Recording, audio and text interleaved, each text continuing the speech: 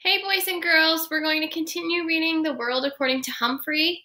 Today we will read chapter 9, which is called The Art of Self-Defense.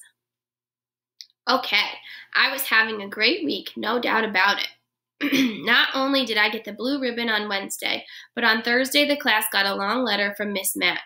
She included a picture of her standing by a waterfall next to some very strange-looking creatures. They looked like hairy pigs or raccoony dogs. They are coatis, Mrs. Brisbane said, reading from the letter, pronounced co-a-ts. The coatis looked weird.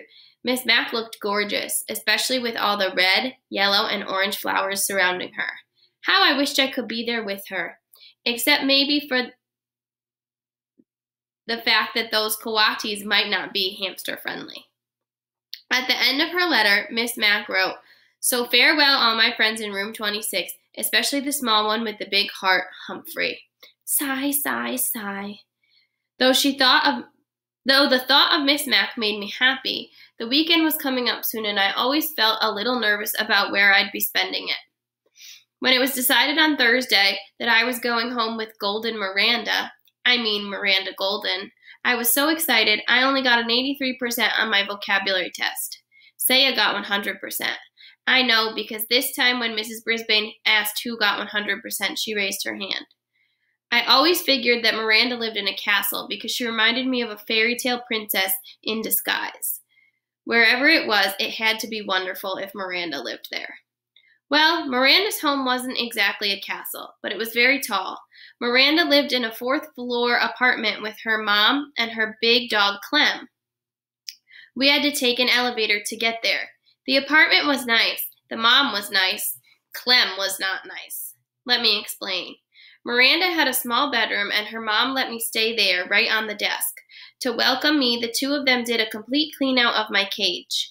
"I'll bet nobody's done this for a while," said Miranda's mom, and she was right. Pretty soon I felt like a brand new hamster. Suddenly, Clem bounded into the room, a big mass of yellow fur poking his huge nose right up against my cage. His wet nostrils were like two eyes staring at me, and he stuck out a giant tongue that came at me like a tidal wave. Luckily, the cage protected me. "Mom," Miranda yelled, "please get Clem out of here." Thank heavens Mom took Clem out for a walk in the park while Miranda showed me her room. She held pictures of her friends and family up to the cage so that I could see. Her dad, her stepmom, her grandparents in Florida. Next, she introduced me to her goldfish, Fanny. She wasn't much of a conversationalist. I squeaked, "Nice to meet you, Fanny," and she said, "Blub." I was thinking about how wonderful it would be to live with Miranda all the time when Clem returned from the park and galloped into the room. "Clem, stay out!" Miranda shouted, but Clem just wagged his tail and barked. Miranda closed the door, so the dog had to stay outside, but we could still hear him whining and crying like a baby out in the hall. Still, just being with Miranda made everything seem golden, until her mom called her to go shopping. Miranda protested. Good girl. But Mom didn't want her to stay inside on such a nice day. She had no choice unless she was rude to her mom, which Miranda never would be. "I won't be gone long," Miranda told me, "and I'll make sure the door is shut tightly so Clem can't get in." Everything would be all right, I assured myself. After all, Miranda had said so. I was all set to get in a good daytime snooze. But as soon as the door to the apartment closed, Clem started whining outside the room. I could hear his big paws up on the door trying to push it open. I was a little nervous, but Miranda had assured me I'd be all right. After all, she wouldn't be gone long.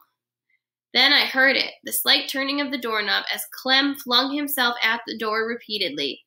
What a barbarian he was. Suddenly, the door swung open and Clem burst in and ran straight to my cage. I tried to distract him by spinning on my wheel. I can do that for hours if necessary. I thought the spinning wheel might even hypnotize him like in an old movie I'd seen with Miss Mack. Miss Mack, where was she when I needed her? But apparently, all the spinning just excited Clem more. He started barking at me, but I couldn't understand a word he said. "Now cut that out," I squeaked at him. That just seemed to make him more hot and bothered. He plopped his front paws up on the desk and stuck his nose against the cage near the lock that doesn't lock. Easy now, calm down, I squeaked soothingly at the beast, but he kept poking his nose at the cage, showing me his huge tongue and huge teeth around it. Let me just say that Clem could stand some breath mints. He poked the lock again. I knew if he jiggled it enough, the door would swing open and I'd be history. Poor Miranda wouldn't know what had happened to me. She might even cry. I couldn't stand the thought of Miranda crying. I hopped back on my wheel and started spinning with all my might, hoping to buy some time. Clem pulled back for a moment and stared at the wheel going round and round. Let me just say, I'm glad that Clem is about 2 quarts low in the brain department. Whew, I'm a good spinner, but I was getting worried about how long I could keep it up when Golden Miranda rushed in. She never looked more beautiful to me than at that moment. Clem, stop it, she shouted in a very firm voice. Bad boy. Clem raced to her side, wagging his tail. Miranda's mom dragged old Clem out of the room and closed the door behind her. Whew. Miranda was very sorry. She opened up the cage and reached in to pick me up. Poor Humphrey, she said, hugging me. She set me on her desk and stroked me gently with one finger. I'm so sorry, Humphrey. So sorry. Oh, I don't know what felt better, the petting or Miranda's soothing words. Miranda felt so terrible about what had happened. She let me play on her desk. She lined up books all along the edges so that I wouldn't fall off. Then she let me wander around and see the sights. A desktop is a very interesting place, in case you've never explored one. Miranda's desktop had a big cup with hearts all over it. The cup was filled with pencils. Ah, pencils smell so sweet. She had a round silvery container of paper clips and a square purple container of rubber bands. She had lots of paper in a pink box, and she had a great big fat dictionary. I could really use one of those. I wonder if they make doll-sized dictionaries you can hide behind a hamster's mirror. Miranda giggled as she watched me check things out. When I tried to climb into the paperclip box, she stopped me with her finger. No, Humphrey, these would hurt you. She did the same thing when I tried to roll in the rubber band box. No, Humphrey, rubber bands can be very dangerous, she told me. Well, I guess I knew that. Hadn't Garth shot a rubber band at AJ last week and almost got sent to the Principal Morales' office? Hadn't AJ held his arm and said, ow, when a rubber band hit him? Anyway, I really enjoyed my time on the desk until I heard Clem barking. Then I made a beeline for home. Oh, Humphrey, I won't let Clem hurt you. Honest, Miranda assured me as she gently helped me back in my cage. I believed her. I really did. But when it was bedtime and Miranda's mom came into the room to say goodnight, she said some words that sent a chill up my spine. Don't forget, we're going to the Nicholsons' house tomorrow night, Miranda protested. I hate to leave Humphrey. Clem gives him such a hard time. We'll lock the door this time, honey. He'll be okay, her mom said. And tonight, Clem will be in my room. After her mother left, Miranda assured me that Clem loves to sleep in my mom's room. But if anything happens and you get scared, just give me a squeak, she told me. Don't worry, I will, I assured her. I didn't sleep that night. For one thing, the stars on Miranda's ceiling glow in the dark and they're so beautiful I couldn't take my eyes off them. For another thing, well, I am nocturnal. But mainly I didn't sleep because I was worried about Clem. After my experience that afternoon, I believed that no lock could hold him back. And how could a little hamster fight back?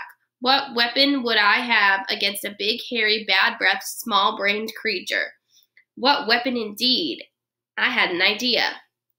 Clem hadn't made a peep for hours, so I took a chance and quietly opened the door that doesn't lock and dashed across the desktop to pick up my weapon, just in case of another encounter with Clem. I scampered back to the cage with it and quietly closed the door. I hid my weapon behind the mirror next to the notebook where no one could find it. Then I managed to get 40 winks or so of sleep around sunrise. Miranda and her mom kept Clem out of my sight all day until it was time for them to go to their party. I'm still worried, said Miranda. I'm locking your door with a key on the outside, her mom said. I'm locking Clem in my room, and Humphrey's cage is closed tightly, right? Miranda checked it. Everybody always checks it. It always seems like it's locked from the outside. It even makes a clicking sound. But from the inside, believe me, it's a piece of cake to open. Miranda seemed satisfied with the arrangement, but I wasn't, so I remained on high alert all that afternoon and evening. And here's what happened. After Miranda and her mom left, Clem barked for a while. Then I heard jiggling and joggling for about an hour. Next, I heard big hairy feet padding down the hall toward Miranda's room, toward my room. I sucked in my breath and waited. Yes, I knew Miranda's mom had locked the door with a key, but Clem didn't seem to let little things like that stand in his way. The doorknob squeaked and rattled. It twisted and turned. Nothing happened, but that didn't seem to bother Clem the barbarian. He jiggled, rattled, and twisted it some more. When he got tired of that, he threw his whole body at the door, and then very slowly the door opened. Clem actually seemed surprised, but I wasn't. I spent the last 2 hours carefully preparing for this moment. Not that my heart wasn't going thump, thump, thump very loudly. Even Fanny the fish seemed nervous.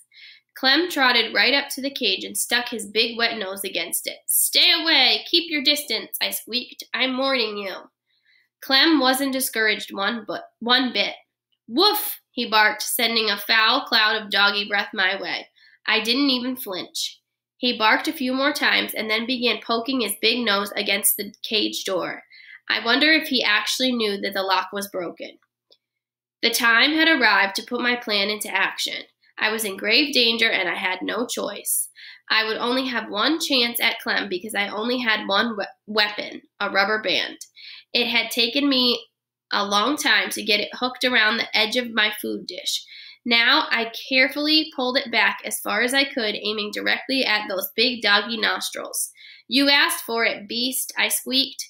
Then I let loose. The rubber band snapped and sailed through the air, hitting Clem squarely on the nose. He yelped like a baby and raced out of the room as if he'd seen a ghost. Too bad I didn't still have my ghost costume. That would have been a nice touch. I guess Clem wasn't quite as dumb as I thought, because he never even tried to come back into the room again. Of course, Miranda and her mom were really puzzled when they came home and found both bedrooms unlocked and Clem cowering under the living room sofa. "I don't get it," said Miranda. "Humphrey looks just fine. Maybe it was a burglar." But Miranda's mom checked the closets and drawers, and nothing was missing. "Now that's a mystery," said Miranda's mother after she'd searched the whole apartment. Miranda stared at me, shaking her head. "If only Humphrey could talk," she said. "But I can if you just listen," I told her.